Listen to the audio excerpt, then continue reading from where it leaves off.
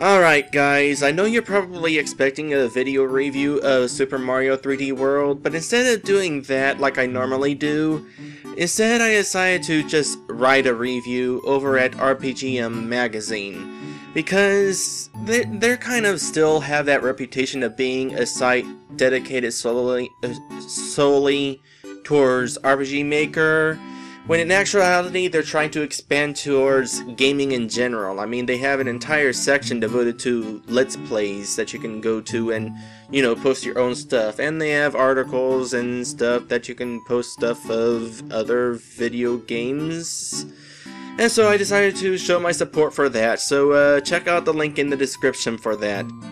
Oh, and the other reason why I'm not doing a video review is because they tend to not be very popular, largely on account I don't do anything special visually.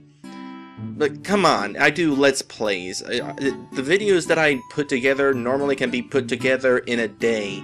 A review would take like over a week, 2 weeks.